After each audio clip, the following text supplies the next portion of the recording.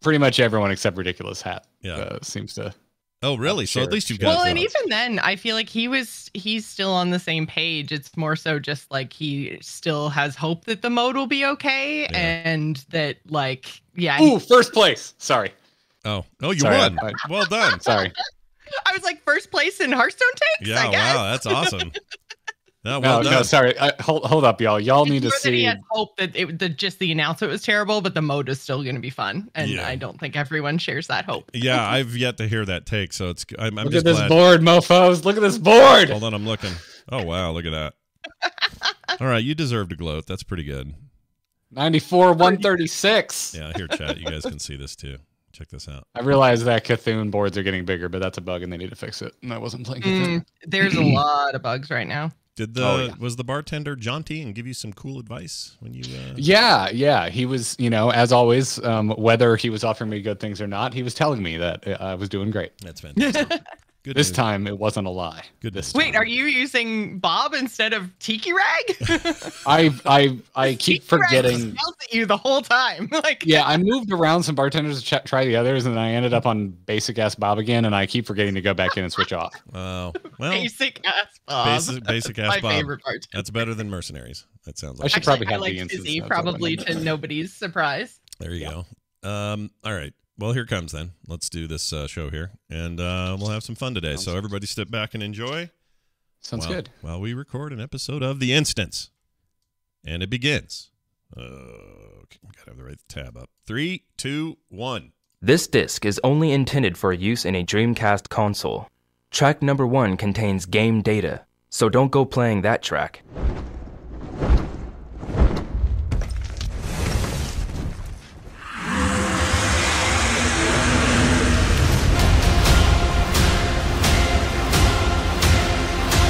Welcome to The Instance, everybody. This is The Instance, episode 648. It is Friday, September 3rd, 2021. I'm Scott Johnson, joined today by Jocelyn Kearney, who's sitting over there looking at me. Hey, Jocelyn. I almost said Moffat again. I almost did it. I know you were so close. I could feel the hesitation, and you got there, and I'm so proud. Gosh, dang it. It's so hard, and you're not the only one. All the people with new names after marriages, I screw them up. So don't feel bad. Never feel bad. It's always me. I hope none of your security questions are, what was your maiden name? No, they are not. Oh, good. That's really good, because I just did a end around sort of doxing job on you if you did. Also, why doesn't it ever ask me what my maiden name was? Maybe I changed my name. Yeah, maybe I you didn't, but maybe I did. Maybe you did. Maybe it isn't. Maybe You don't know? It's not Wine Zerpel. It's I don't know, Jensen or something. That'd be cool. Garrett Jensen. Garrett Yeah. Jensen, attorney at law. I'm serious. I'd hire you on my case if you were my lawyer. Sure. Why not? Yeah, Garrett Jensen. He gets the job done. He does. He gets it done every time. Speaking of Garrett Jensen, it's Garrett Weinzerl, everybody joining us also. Hi, Garrett. Hi, Scott. Hi. It was a warm and hot summer Florida night. Was it? When she walked in my door? Oh my gosh, that's a worst place to be at night in the heat. She asked me, "What's your maiden name?" Well, it's nice to see you both. I had a little vacation for my anniversary, and that was nice. And right before that, though, I had some bad Thai food.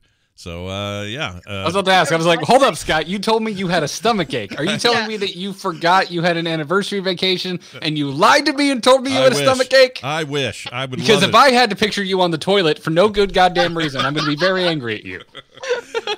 I didn't go till Sunday, so I was well over my nightmarish experience, and then I was gone till Wednesday, and now I'm back.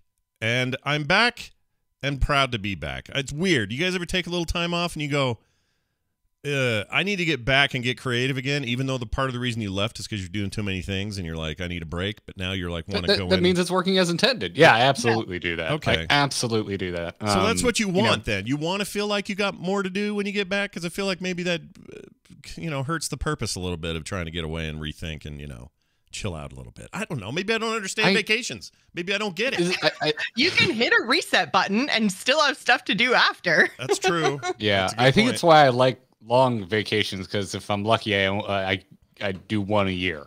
Because like BlizzCon's always like a hot. That's not a vacation. Like 3 days, like go. Yeah. I am not ready to leave when I'm out in California for that.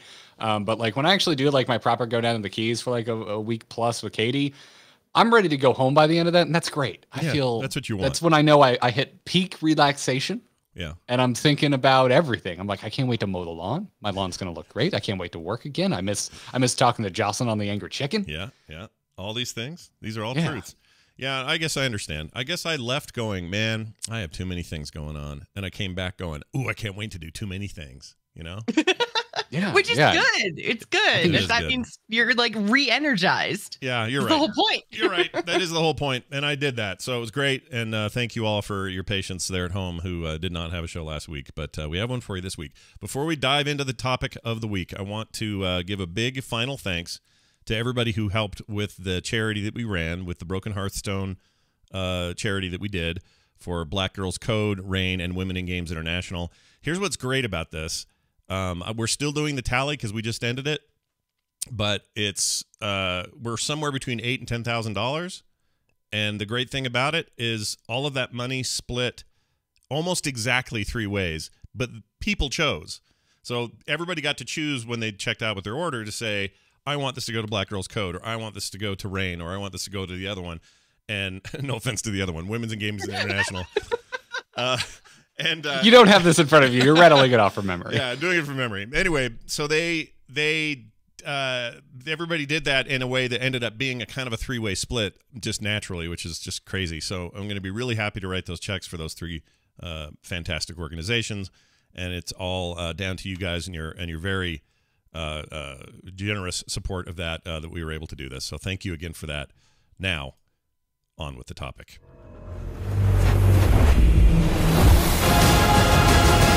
Today's big discussion, content warnings. I'd like to warn everybody that the show you're about to listen to will contain nudity. No, it will not. It will not have any nudity in it.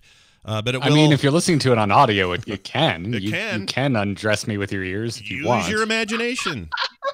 A naked Garrett is only one thought away, so it's not hard. Yeah. Please imagine me hotter than I actually am. Please do. Oh, God. Thank you.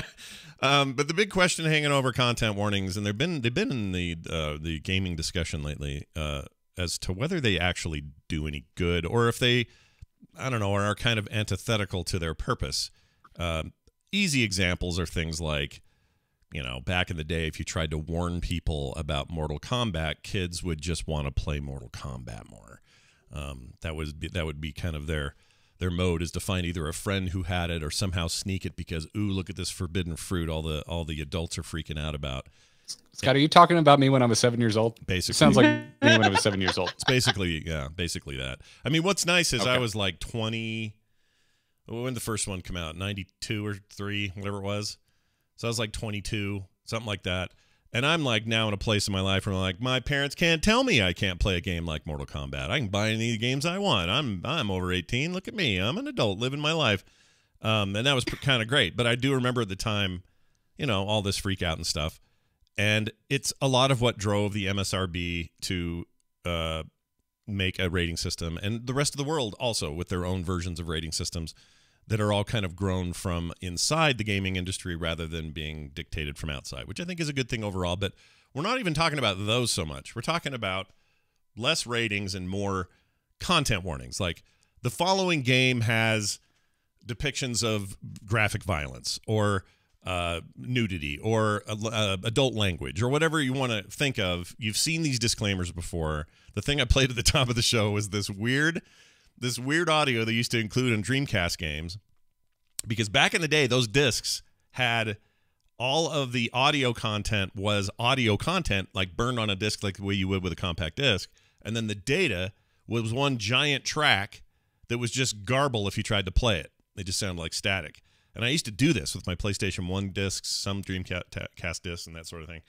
Anyway, they were always just warning people, don't play that track on audio. It's going to sound terrible.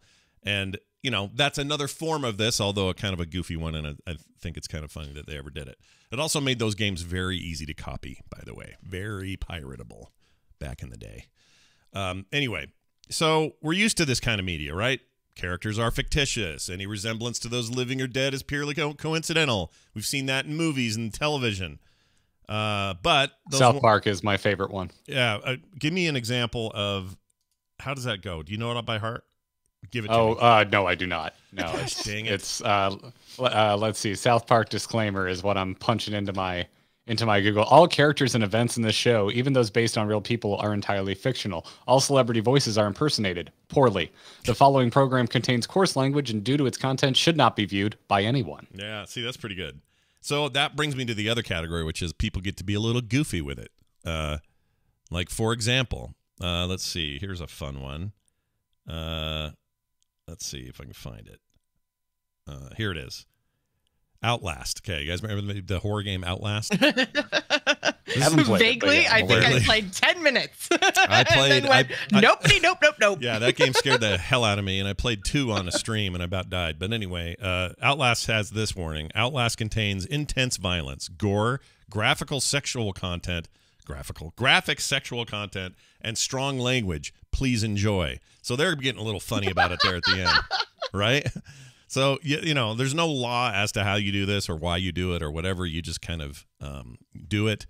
It's interesting, though, because those examples I gave earlier, like in film and stuff, they're non-interactive. Video games pose a whole new question about how content warnings are supposed to work or why they're there in the first place. And there are a lot of new questions about what content you should even consider worthy of warning people about. Like, when is it too much to give me too much warning? When I buy a new Call of Duty game, I know what I'm getting into. I'm going to shoot a lot of people in that game.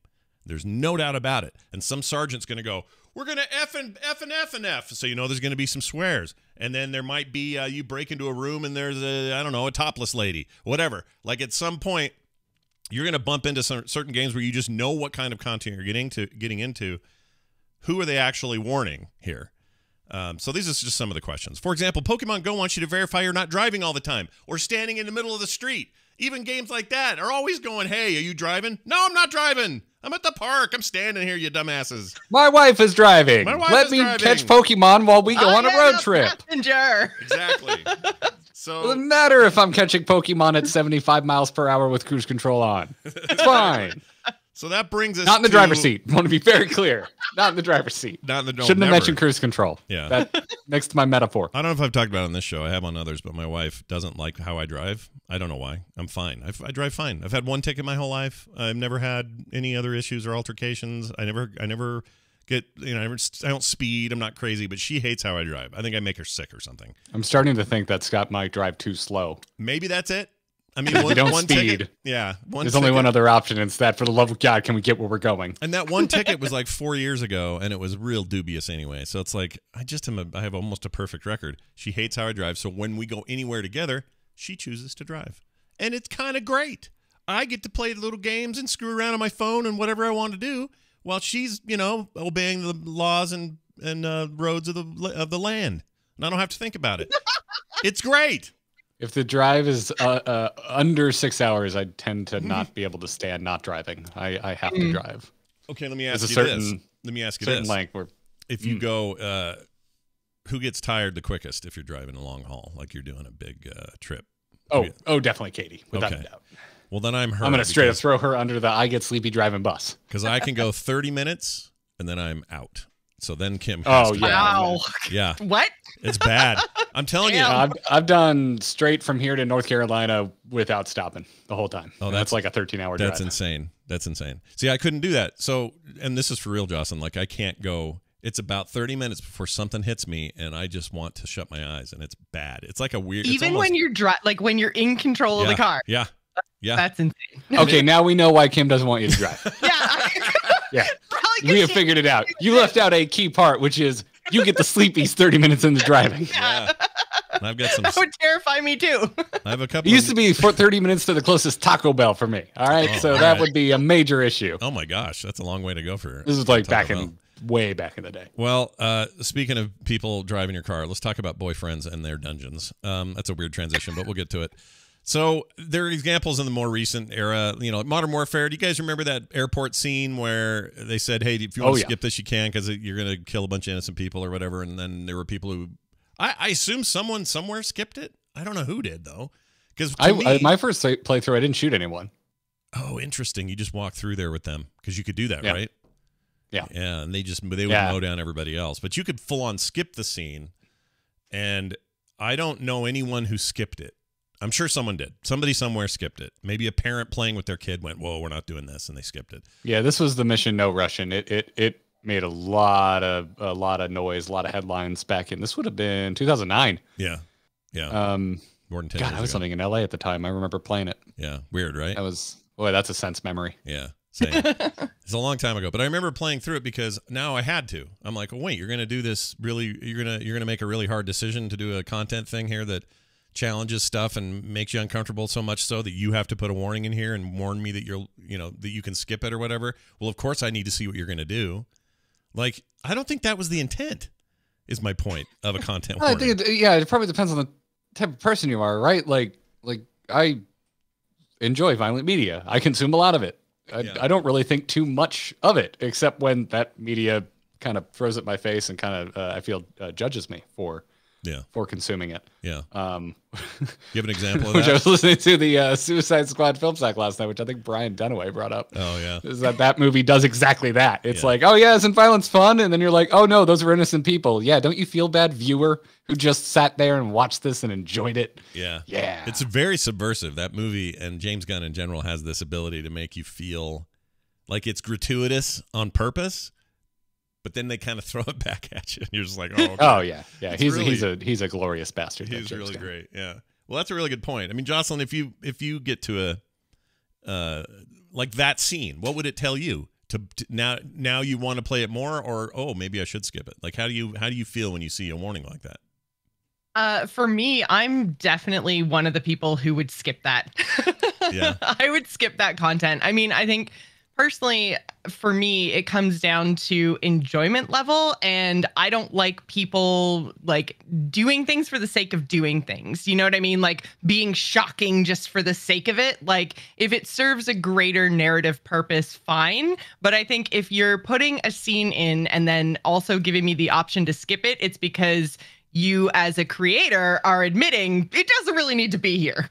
So, I mean, that's kind of like my take on it, is if it's skippable, it's clearly not part of a grander scheme. And I'm not the kind of person who would want to necessarily subject myself to that. And I think it's a lot different in video games and movies, because for me, I'm the character doing the horrible thing instead of watching another character that I'm removed from doing the horrible thing. Yeah. And I think that plays a lot into how I feel about stuff. Like I can watch TV and movies all day with characters doing horrible, awful, terrible things, and it doesn't impact me nearly as much because I'm like, okay, you're telling a story about somebody else versus like video games, which tend to put you into a situation and say, now what would you do? And that's also, even using the Modern Warfare example, really interesting to me that both you and Garrett played through the same scene and played it in different ways, which I think also comes down to content and giving you a choice and saying, hey,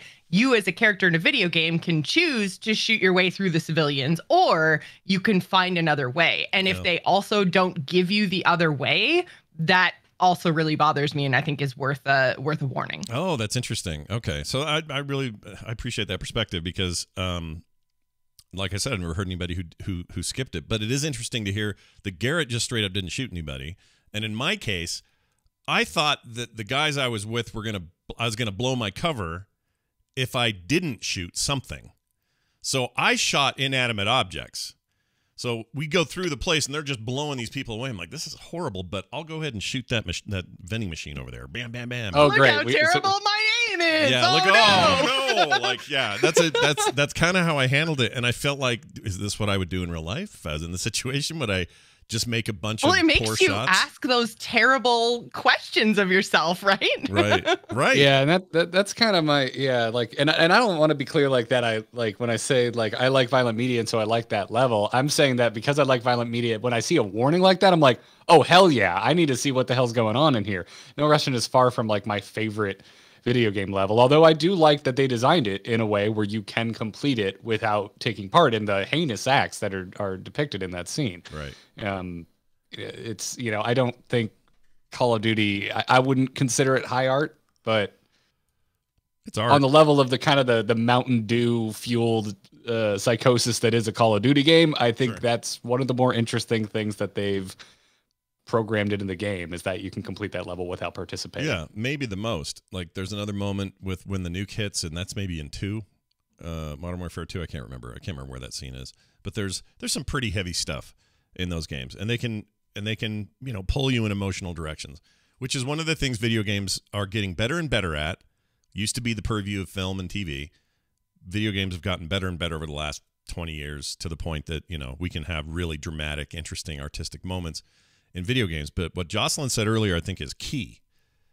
People say to me, Scott, oh, I heard you scream your way through the latest Resident Evil game. Boy, were you scared. Boy, here's a movie you sure hate. And I have to always correct them and go, no, you don't understand. The movies do nothing for me in terms of scariness. I don't care. You can show me the worst, scariest movie. Show me that Vivitch or Witch movie. Show me... she's got the 2 V's in there. It drives me crazy. It does. What's the other one? The movie is scary in your brain, not necessarily on the screen. It's psychological horror. It's psychological horror. But I just watched that movie, by the way. That is the best horror movie I've seen in really a decade. Good. Yeah, it's very, so very good. It's very good. But to me, like Hereditary and Summer or Midsummer by that one director I can't remember, he's come the close to really freaking me out. But again, it's a psychological kind of horror.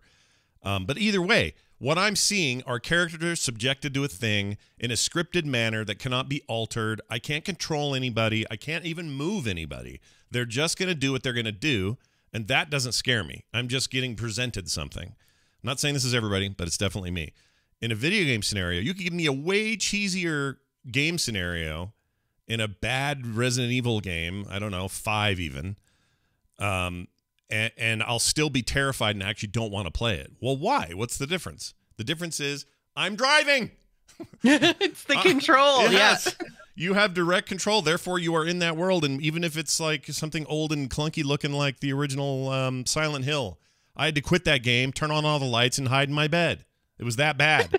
And I was an adult. Yeah. I was an adult man. I was 20-something. And my wife was like, what's the matter with you? I'm like, I'm not putting the dogs away, and I'm not going to turn the lights off. You're going to have to do all this tonight. Why? I heard a weird sound in the prison part of the thing, and I just couldn't do it. And I gave up. Yeah, like, oh, my gosh. Katie had so much fun watching me squirm playing Resident Evil 7.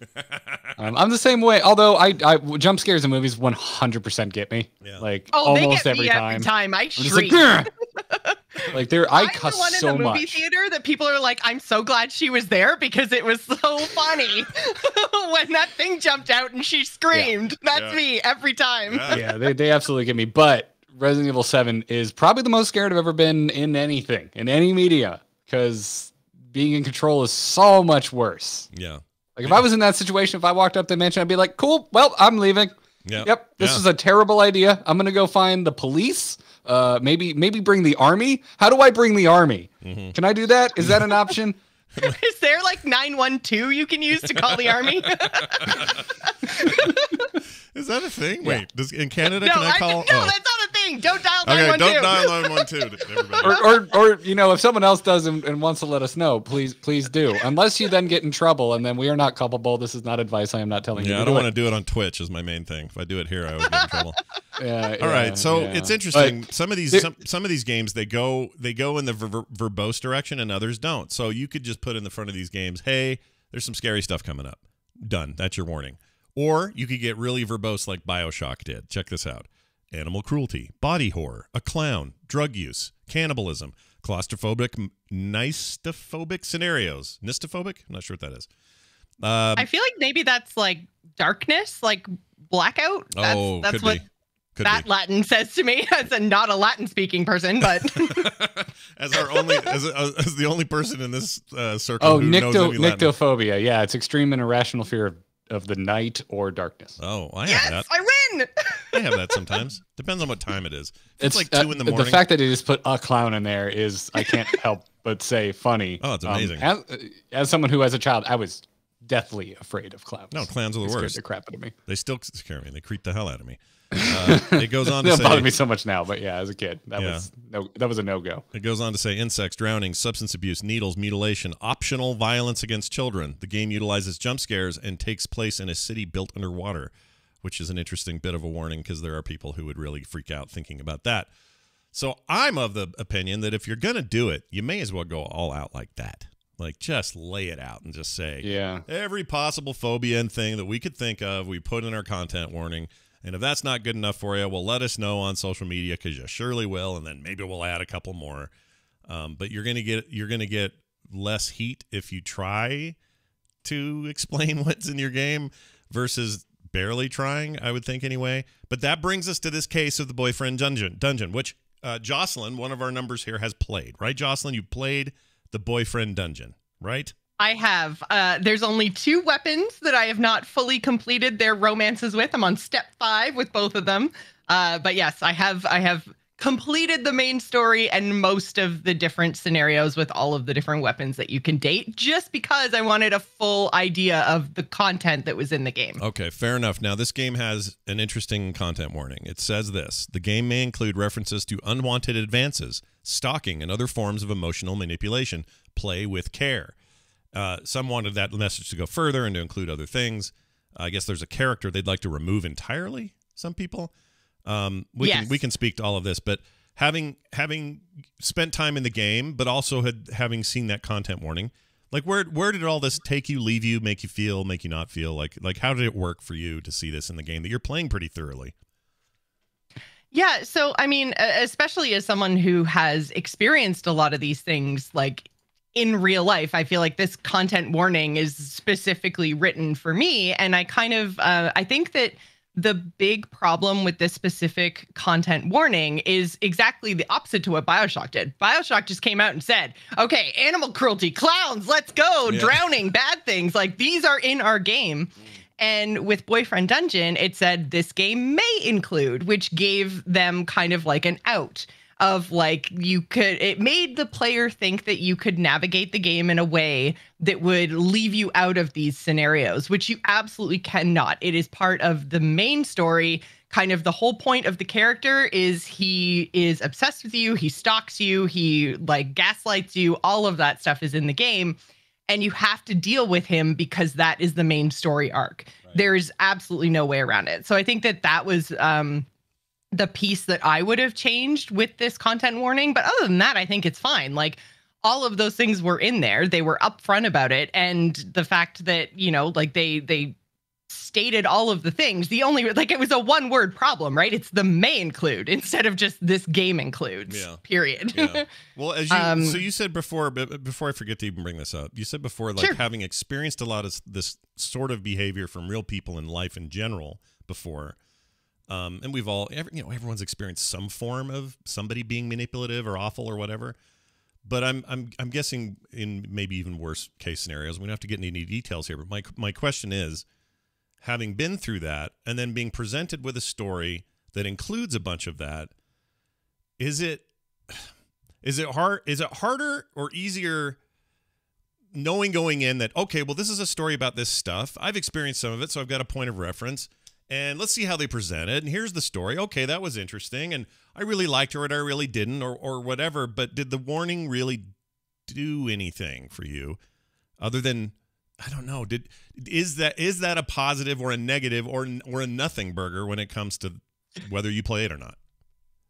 Well, I think for me, if nothing else, it gives you that heads up, right? It gives you a chance to either engage or disengage with the game. And that's going to be a personal preference, right? Like that's going to be like, if I know that I spent the worst part of my late teens, early 20s in a situation like this, maybe that's content I don't want to engage with. For me, I know that I'm now, 15 years away from that. So I have some distance. I have some emotional stability now that I didn't have then. But would I have played this game if I saw this content warning at 22? Hell no! Like, I would have stayed away from it. But I've grown a lot. I've learned a lot. I've gone through a lot. And now I can deal with these things in a healthier way. And I think that it really comes down to the, again, individual choice of whether or not you want to engage with that style of content. For me, it gave me a chance to like expect it and know it's coming and therefore like mentally prepare for it, which I do think is really important in some of these situations with that like might present you with something that's literally happened to you in some of the worst parts of your life. Interesting. So I'm watching a little bit of gameplay here. For the record, the game is how would you describe it? A mashup of like a dating sim and Diablo kind of Like, where does Yeah, this thing it's kind sit? of like a roguelike dungeon crawler mixed with a dating sim. And I mean, it is really fun. And I don't usually like dungeon crawling roguelikes at all. It's not my jam. But this whole content warning, shebang happened and put Boyfriend Dungeon on my radar. And I'm like, you know what? I'm just going to go try it. And then I really enjoyed it. The combat was fun.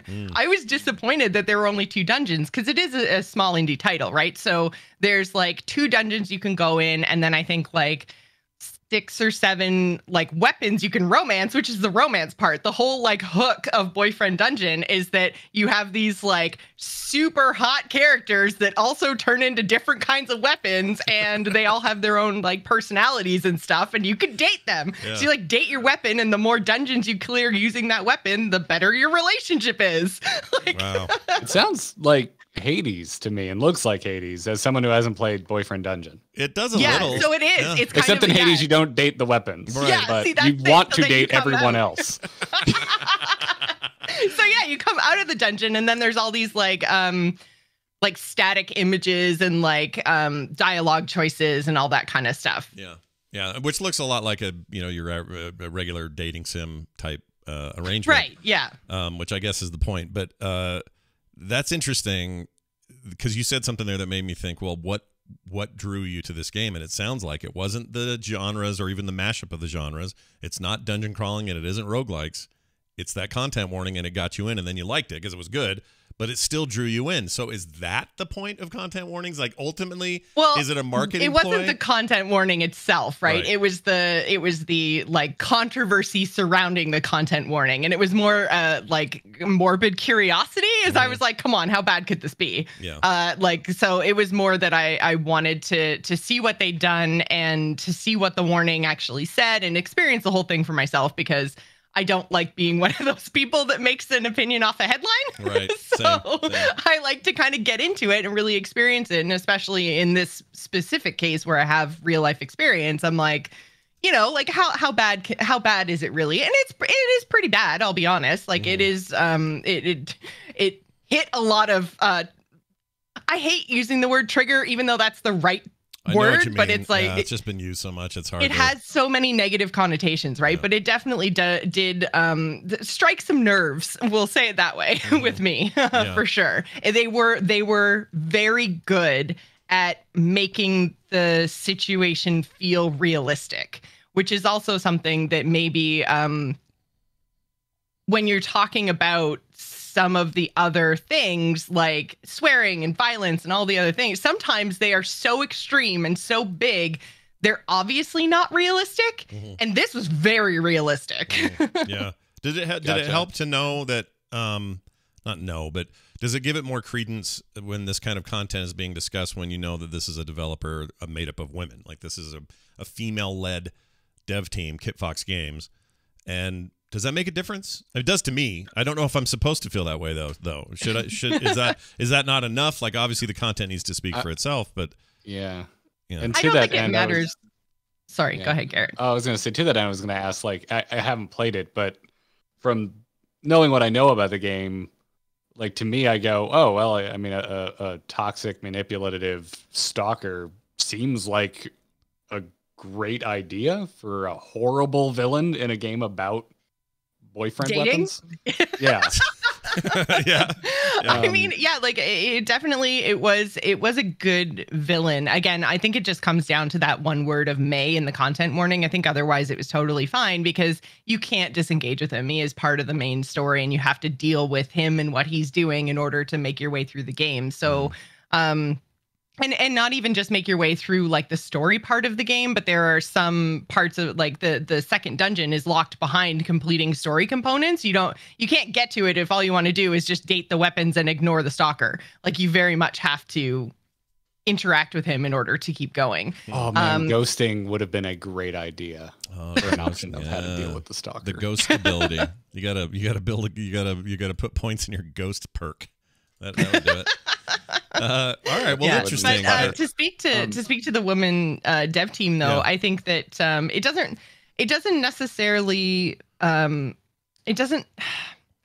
I mean, on one hand, diverse teams are very important, I think, in gaming. And I think that this team brought a lot of real world experience into the content, which is why it hit so hard. And I think that that's a good thing. Yeah. But I think, again, when you're talking about content warnings, there just are some things that are easier to make realistic and to hit those nerves, because they don't involve things like animations or, you know, stuff like that, right? Like, this is all in the writing. This is all in the delivery of the voice actors and stuff. And it's a lot easier to get those ideas and tone across when you don't have to worry about, like, well, how realistic does this actually look? You know, like, how much CG have we got? Yeah. Like, you can make this really realistic without a big budget. So I think that that also really, like, that's the kind of difference of these two different kind of styles of content warning, is like, you have content from a visual standpoint and then content from an emotional standpoint. And I think those are two different things. Yeah, and just from a genre perspective, this represents to me, and I think this is a really good thing, this represents a maturation of the subgenre known as roguelikes, which I am a fan of. I really like them, and I've noticed in the last few years, we have gone from sort of simple mechanics, simple story, rinse and repeat, fun game loop type arrangements, and set it in sci-fi, set it in fantasy or whatever, and they're fun and whatever, and they're great. But there's a maturation happening with story, with character, with tone, with world building, with creative ideas like dating your swords. You know, like, that seems crazy on paper, but it's such an interesting, and sounds like from everyone I've talked to, a pretty elegant, you know, execution of a strange new idea, and applying it to a couple of subgenres we already know about, dating sims and roguelike, you know, dungeon crawlers, and ending up with something entirely unique on the other side. I love when that happens, especially to small indie style games, and I start to see them make meaningful changes and differences. Another good example are all these deck builders. Steam and other places are just awash with deck builders now, mainly based on the success of Slay the Spire back in the day, a couple years ago. Not really that long ago, but they're starting to do the same thing. You're starting to see interesting new takes and stories and meshing and of other ideas and genre subtypes back into this idea.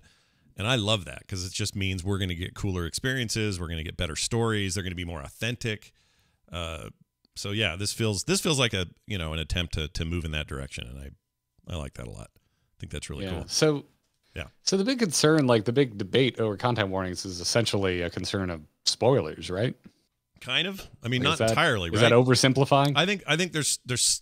I think that's some of it. That's part. Yeah, that's part of the conversation for sure. Yeah, because all that stuff I read about BioShock, it kind of tells you everything that's in that game in an abstract but way. with no context, right? Right. No context. Yeah. It's funny too, because I think there's the line you read about, optional violence against children sounds so much worse than how it plays out in the game. Because it's technically violence against children, but the children are like the creepier version of the children from The Shining. Yeah. Like, it's not. Yeah, like, you reading that, I was like, wait, I actually had to take a second. I'm like, wait, violence against children, BioShock. What the hell is that even talking about? I'm like, oh, right, the little sisters. They're creepy as hell. They're literally monsters, basically. Yeah. Yeah. And what's funny is the line, or the word optional, makes it worse somehow. Like, somehow saying optional violence against children, what they're trying to say is, well, you don't have to hurt them. But what it says to me is, we gave you the option. You can let them go, right? Yeah, you could. Yeah. You totally could. Yeah. And that was something I did to my detriment, because the game actually sort of punishes you if you don't get enough of the stuff that they give you if you decide to end them.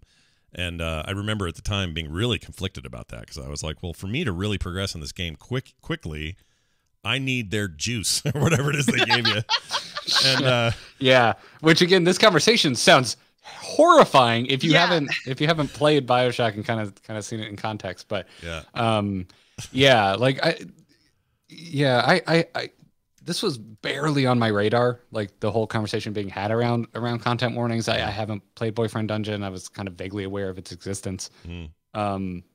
To which in our private conversation, Jocelyn was like, "Yeah, I wouldn't really expect this to be on your radar, To Garrett." be on your radar, yeah. The art looks dope and the gameplay looks like Hades, so like now I kind of want to play it because Hades. I think you should. great. I think it's a fun game. I think it's a good game.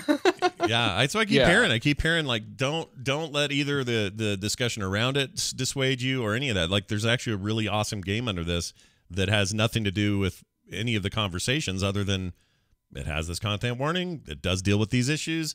It's got this, small controversy, but there's also like a kick-ass game underneath all that, which is a key here, right? Like we wouldn't be talking about this if it was some garbage game, like that said it had a big message to share, but we can't get through it. Like that's the other thing that makes games different. Like every time someone's up in arms about some terrible game, like, someone made in their basement that's like a browser game, it's like it really only gets coverage for the shock of it, and it's like, well, no one cares because this game's terrible.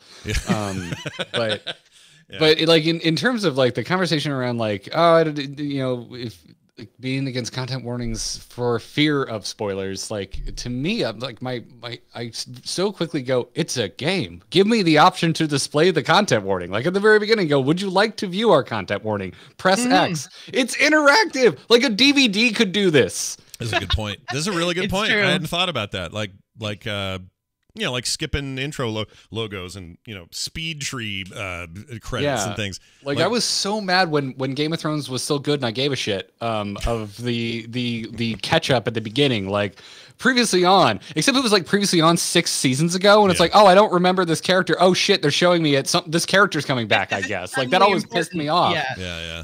I would have loved the option to just skip that shit. Like easier. Sure. So like.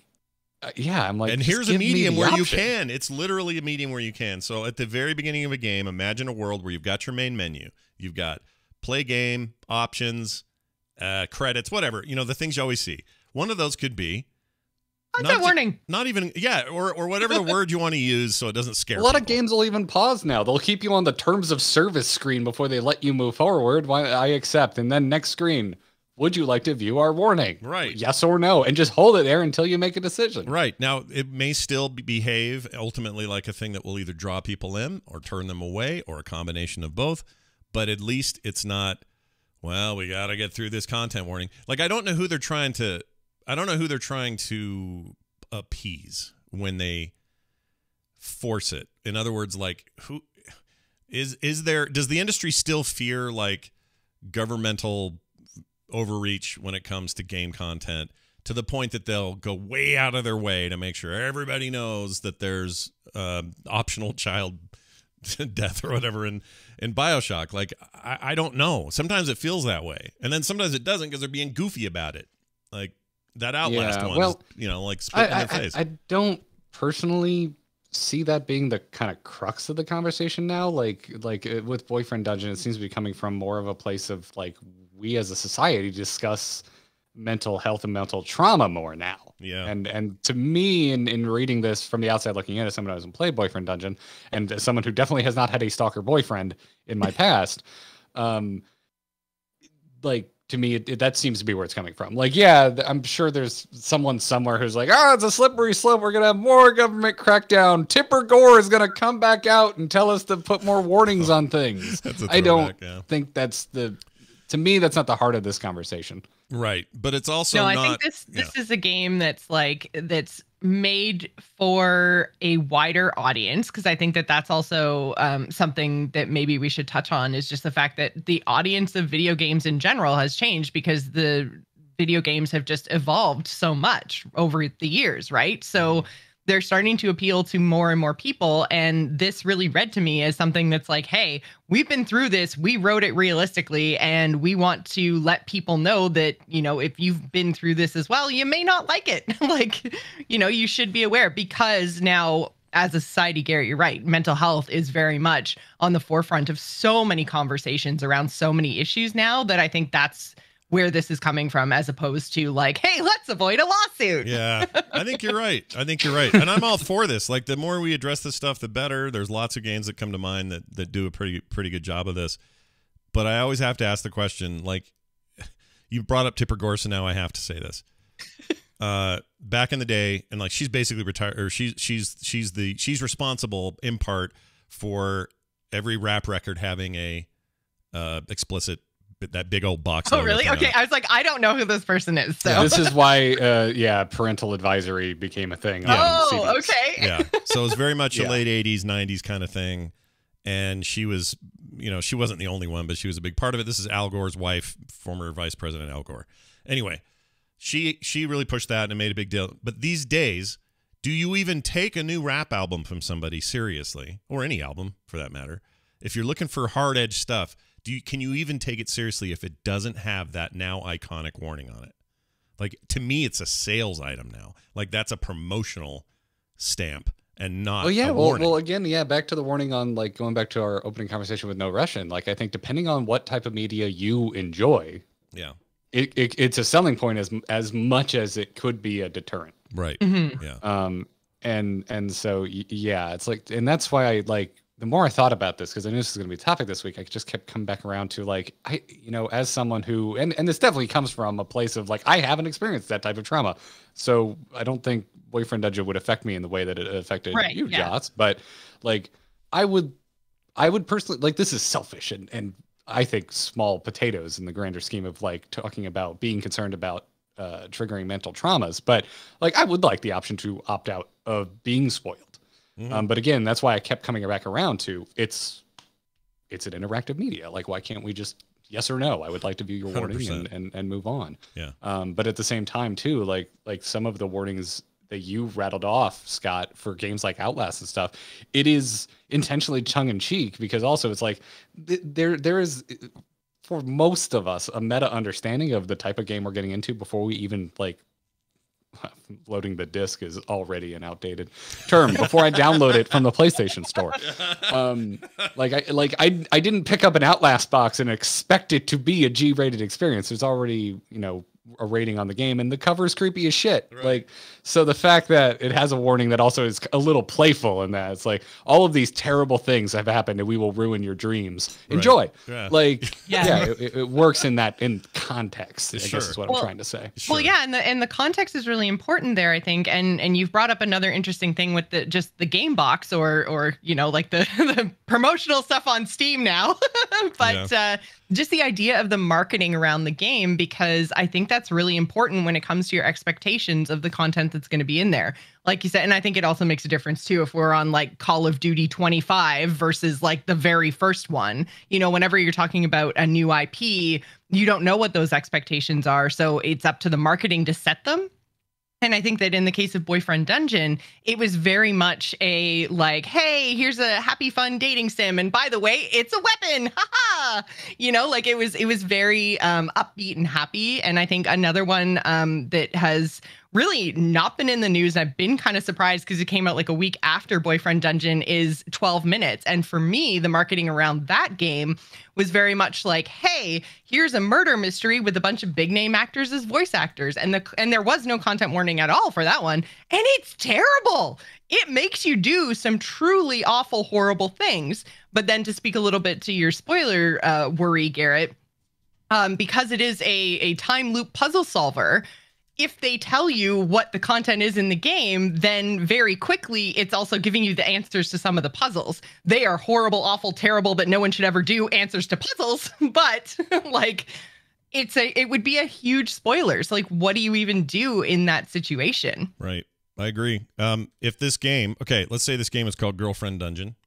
And this isn't me just coming up with a hypothetical. This is actually real. If this was called Girlfriend Dungeon and I found out there was a character in the game that set a stuffed bear on fire on my porch at 2:00 in the morning, rang the doorbell and ran, and left a knife in it with a note that says, I love you, I'd probably not play the game. That actually happened to me. It was a long time ago. Long time ago. I was in high school, but well, thank you, Scott. I needed a content warning for this episode because I am now remembering the creepiest experience I ever had with an interested individual. Yeah, it can happen to everybody, right? Like, and if that was what this game was, I would appreciate knowing that. But I could do it both ways. I could go, thanks for letting me know, but also thanks for letting it be an interactive medium where I pushed a button to find out. So I yeah. think Garrett's solution is a very elegant solution to the problem, honestly. Yeah. Well, Garrett's the elegant solution to the problem. Oh, thank you. The way I Thank look you. at it. So anyway, if you guys have your own thoughts and feelings about this topic, we'd love to hear it. Send those interesting comments and thoughts and questions to theinstance@gmail.com. We would love to hear from you. Now this. Hello there. We got a quick email we'd like to read. Speaking of Always emails, want to keep singing. I know you want to keep it Right? going because it's Sorry. your favorite band and you just can't stop. It's not your I favorite just band. need Angel for my nightmare. I need it. I need it. This came to us at theinstance@gmail.com from Format Entity is his name. And chat's saying they're having trouble with the stream. Let me try restarting it real quick here. Hold on a second. Everything's fine on this end, but I think Twitch is being farty. Hold on. Don't waste your time on stream. It's already dead. Oh yeah, chat saying Twitch in general is going wonky. Oh, is it? It's not just. Yeah, that's not good for them now that they're having all these exoduses to YouTube either. Right? Okay, so if I start stream on a different ingest source, let's try. Let's send it to Denver. See what happens in Denver. Okay. They're up in the mountains. They shouldn't be flooded. It'll be Yeah, fine, right? Shouldn't be bad. Well, it's connecting. We'll let it try. But it doesn't matter. We can still finish this up either way. All right, here we go. All right, this email. Let's read this email that I got here. Who's it from? I already said. It's from Format Entity. And he says, hi, The Instance. Heard the developers of Crossplay in development for the... Oh, I forgot to put the name of the game in here. What's the one with the... four-player co-op, free-to-play? You look like a bunch of weird space aliens. Among Us? No, it's like a third-person action-oriented thing, like Destiny kind of, except third-person, and there's weird swords. Shit. Shit. It's shit. No, it's not shit. It's a good game. So I downloaded shit on Xbox. Warframe. God. Warframe. Warframe. All right, this is about Warframe. He says, hi, The Instance. Heard the developers of Warframe have crossplay in development, so I downloaded it on Xbox. Have some work friends who have been playing it on PC for 3 years.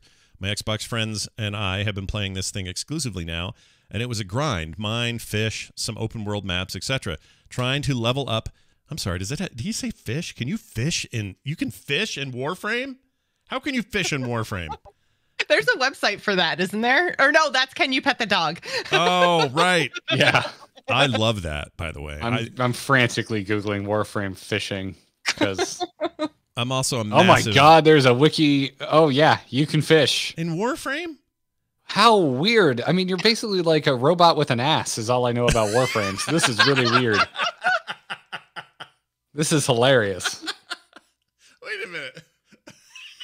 I don't know. Every picture I see of player characters in Warframe, they're just like the wedgie of the century happening there. No, you're not wrong. Now that you're saying it, it's like, wait a minute. These guys, they look like Geiger, Geiger drawings, like really weird alien. Yeah, PG-13 Geiger drawings. Yeah, that's a kinda. great way to put it. And then Geiger drawings minus the wieners. And then they have butts. I was going to say, is that the This People drawings? Oh yeah, kinda.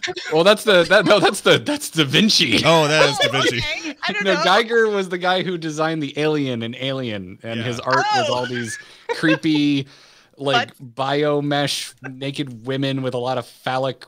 It's symbology. all very weird. Yeah, if I send When I you say an symbology, image, I mean it was definitely a bunch of penises. Yeah. Like, it was really obvious. here, Joss, I'll regale you with one of these. This isn't a gnarly one, but it's just you'll see this and go, oh, I've seen his work. Okay, here you go. It's in our Discord. Anyway, Geiger was a nutbag is the point. No, that isn't the point. The point is this email. All right, let's move on. Oh, okay. Do you know what I'm talking about? You see it now? Yeah. He Not what I was thinking. He designed the original Xenomorph and all that, and he was a weird dude. Anyway, here's what he says: trying to level up and play with PC friends once completed. Worth checking out and revisiting for show content. Sounds like it's fitting the instance these days. Free to play. Also says Format Entity. I really respect Warframe for what it is. And how much success they're having, and that it's still this really popular thing. And if in some ways it out Destiny's Destiny, and it's very cool. But man, does it feel impenetrable to me at this point. And I don't know why I feel that way. I'm sure I could pick it right up again.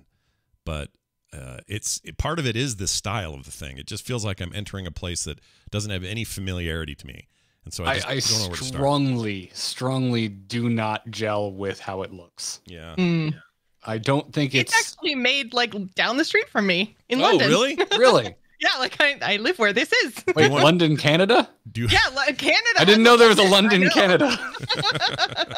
do you want to go down there and chew them out for us and just say, hey, your style is Sure. off-putting and, Change all of your art for my friend Garrett. Okay, thanks. Bye. yeah, Yeah, thanks. I'm like it's not.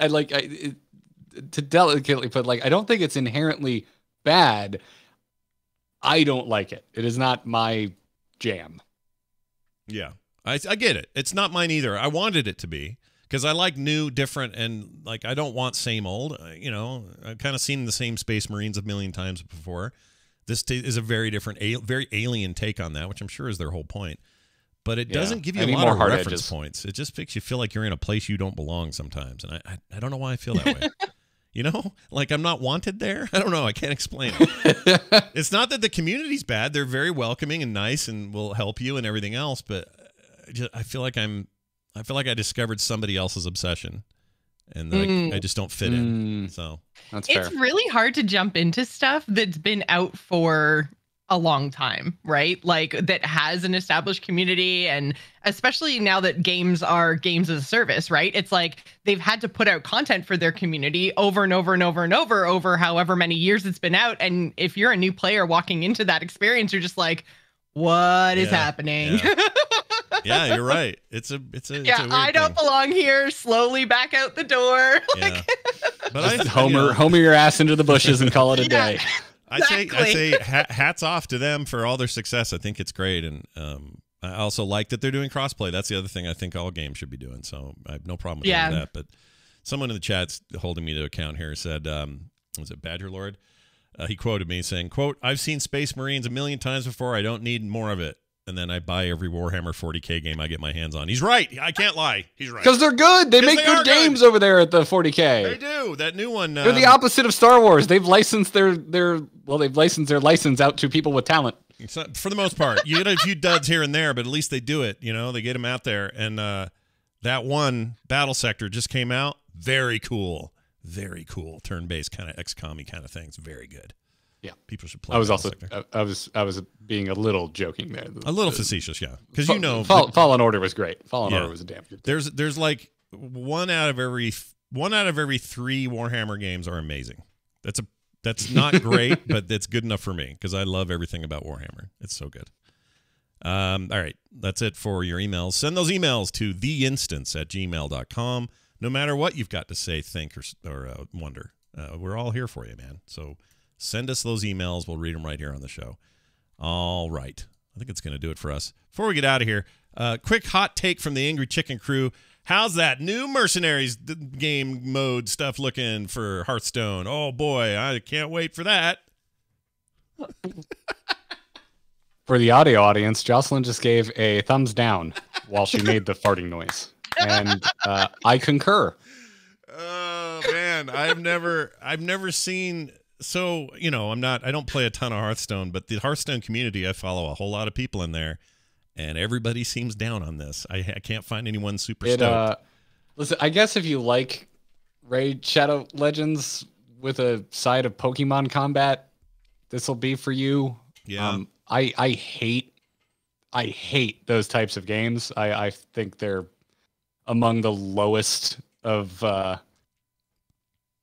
There's so many of them, though. There's so much. In terms of like games and how you played, like I find the Raid Shadow Legends kind of slew of gacha games to be among the lowest artistical integrity type of game you can make. Yeah. And this one seems just bad. So for me, they couldn't have made something I could be less possibly interested in. Yeah, that's not a high recommendation. Jocelyn, your reasons? What do you not? Why? Well, I think the reason why you're seeing a lot of negativity out of the Hearthstone community is because I really and truly do not believe that this mode is made for Hearthstone players. I think that they are trying to potentially expand into the mobile audience and the mobile space, and they just kind of went, okay, what makes the most money in that space? Let's just do that. And it's kind of a departure from the normal development that we've seen in Hearthstone. And again, doesn't appeal to the core Hearthstone audience which to be fair, I mean, Battlegrounds didn't really appeal to the core Hearthstone audience, and that was great. But that came from a very like grassroots organic, like one guy made a tavern brawl that was super fun, and it evolved into a mode they added to Hearthstone because they really came at it from a fun first perspective. Yeah. And this feels like we want to get our game into the hands of more people. How do we do that after, existing for 7 years? And I think that they've chosen the mobile gaming route, which is fine and valid from a corporate perspective, but it's never going to appeal to the audiences currently playing the game. And I don't think it's meant to. So, I mean, it's not for us. And I think that's okay, because there's going to be an audience and there's going to be people who are going to potentially enjoy this, because obviously somebody enjoys playing those style of games. Yeah. But yeah, I don't necessarily. I think maybe it should have been its own spin-off project, maybe made by King, not made by Blizzard. But God, does it seem like a King game? Yeah, that's a good way to put it. But yeah, I mean, the art's great. Like, the menu systems, like I looked at them like, wow, I really want to click around on this. But then they showed the gameplay and I was like, boy, this just looks like everything I can't stand about mobile game development. Yeah. Mm-hmm. Yeah, they've definitely gotten on to, this will be a controversial track for them. I wonder, I mean, if it gets completely just rejected outright by the player base, I mean, maybe it doesn't last very long, Maybe there's always China.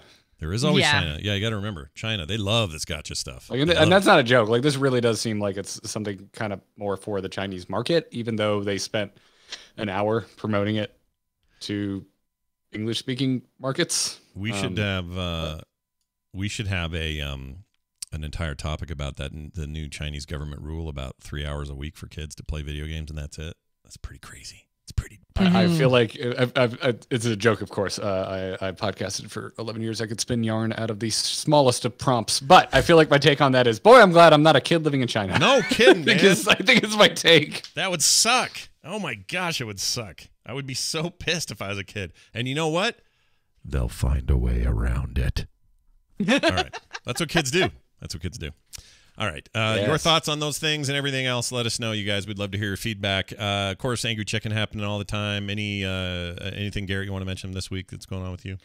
Oh, yeah. I mean, the most recent Angry Chicken episode, and also we put out 2 this week because there was a big Battlegrounds update. So we had an episode with Slissa, pro Battlegrounds player. And then we had a follow-up episode the next day breaking down the Mercenaries news. So if you're kind of interested in our take on why we think it is like such a miss for Hearthstone as it has been, we spent over an hour explaining why on the most recent episode of the Angry Chicken. So yeah, go check that out. All of it's at amove.tv. And yeah, go Jocelyn, what are you up to this week? Anything cool going on you want to mention?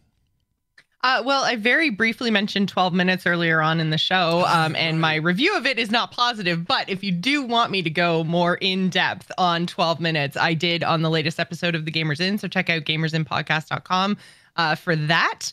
But other than that, just follow me over on Twitter and Twitch. Joss Plays. Nice. I really want to hear more about that game, so I will be definitely checking in because there's a lot of swears. Yeah, Content warning. Bet. There's a lot of swears. That's the kind of game where on paper I'm like, yep, I'm getting it. I'm playing that. It's on Game Pass, so duh, of course I'm going to play it. Let's play it. And then I've heard so many really bad, like angry takes about it. That people really not happy with where that game went or did or how it ended or whatever. So I'm really bummed. I'm bummed. I like the sound of it, and now I don't. It looked very cool to me, and I haven't heard anyone say it's a good game. So I'm like, I guess I'm not playing this. I'm not going to be playing that game. I have limited time, and I'm not spending it with this. You know what is good? Spend it on that. I'll tell you what I've got going on this week a little bit, and what's still good, in fact, even better than ever, is No Man's Sky. I'm going to probably be streaming a bunch of that. No Man's Sky just added this whole like discover settlements on an alien planets thing where you can then manage them like a city builder, which is crazy and cool. weird. Yeah, I know you like city builders. You might actually like how they implemented this. It's pretty neat. But they got me back in playing it again, and I forgot how much I love that game. I'm going to be playing a crap ton of it. And they also fixed the build system. So if the constant mouse wheel nightmare of building bases was driving you crazy, they finally fixed all that, and it's like usable now. So lots of reasons to check that game out again, and especially if you have a card that supports like DLSS or some ray tracing and stuff. Oh man, that game looks good right now. I just got a new TV, so I'm trying to figure out what gorgeous things I should play on the PS5. You should play gorgeous things on it. Yeah, you should put gorgeous things on your new TV. And the PS5/Xbox Series S and X version of No Man's Sky is beautiful. Like 60 plus frames, ray tracing stuff. It's amazing. Hey, I'm telling you, let's make this outro go 30 minutes longer. Josh, should I finally play Horizon Zero Dawn? Oh my God, yes! They just announced the collector's edition, and I couldn't get it, and I was so sad because it sold out in like 2 minutes. I was just, oh my God, I was like crying in my computer yesterday. But so good. Forbidden West comes out in February. Yeah, that game is so good. I have that on I have the PC version of the first one. I of course played it on PS4. It's an amazing game. It's amazing. Clearly, somebody listening just got did an the extra update. one, They and just they did the want to let it go PS5 for update. MSRP. Oh, they did? So that means you get a decent frame rate on the PlayStation 5, which is good. So you should go try it on PlayStation 5 because they've done that update. But Yeah, it's great. play Horizon Zero Dawn, please. Yep. And can I watch while you do it? Yeah. In a not creepy way.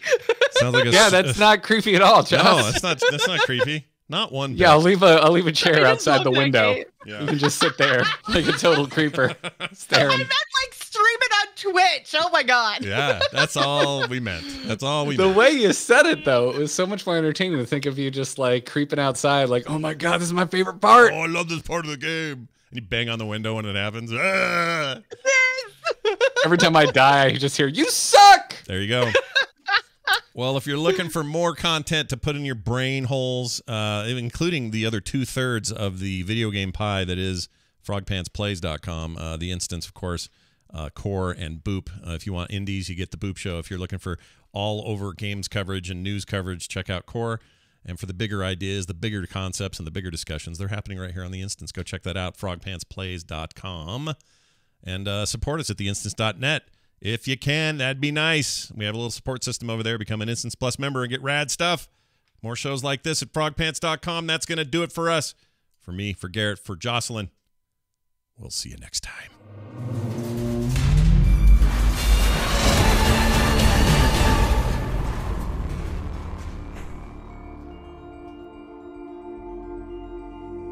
This show is part of the Frog Pants Network. Get more at frogpants.com. Yeah, look what we did there. We did a show fun. right there. Yeah. It was a good I chat. like doing this show. This is fun. It's fun, right? It's real good. Get to chew on things. I like that. Yeah. Yeah. I like, We go, don't go, go, spend go, a go. lot of time of like talking about big concepts, and a lot of everything's like news, games reviews, boom, boom, boom, boom, boom. And this is very much like, but what about the big picture? Yeah, and I'm so much more of a, I mean, I love games at the basement level, right? But I love the big issues. I like the big discussions. I like the crazy overarching industry shifting, things that happen. That to me is where some real meat is untapped. I just don't hear a lot of shows doing that. So hopefully we're providing some of that now with our little change up. I like it. It's fun. It was really fun. Yeah, it was great. Well, as usual, enjoy the rest of your day. I hope you enjoyed lunch here with me, Jocelyn, because that's what you have to do. You have to spend lunch hanging out with us. What a bummer. But I'm really How glad dare to do you? it. Yeah. How dare you take my lunch? I'll talk to you both soon. Thank you all for watching. I am going to be streaming some No Man's Sky today, so stick around for that. Unsure. Well, I don't know how many of you can hear me anymore because it looks like the stream's stable again, but Twitch has been having issues today, man. I don't know what's going on. Oh, yeah, that is true. Core is tonight. We bumped today to give John some space. He has had a family thing. We just want to make sure we could try to get him on. Even if he can't, though, we'll do it tonight with just Bo and I, but he should be there. So tonight, 5 p.m. Mountain, and what else?